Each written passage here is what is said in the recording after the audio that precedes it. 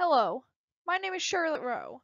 This is my 7th year in 4-H, and I am an intermediate member of the 4-H club Hooked on Nature in Broward County, Florida. Today I am sharing my digital black and white single photo that I took on December 17th, 2020. We were on a hike on the west coast of Florida, and we were hurrying back to our car because it looked like rain was on the way. Before we left, I snagged a photo of what the clouds looked like with the rain falling in the distance. I made this photo black and white because with colors, it was very distracting to have all of the green. By making the photo black and white, the focus is more on the clouds than the greenery. I chose to enter this photo because I thought it made the distant rain look very pretty.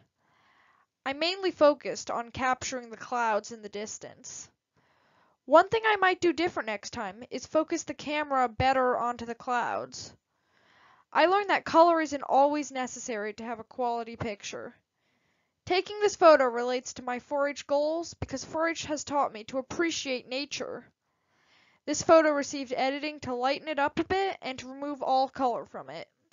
Thank you for watching my entry in the digital black and white single photo category of the 2021 4-H Broward Fair.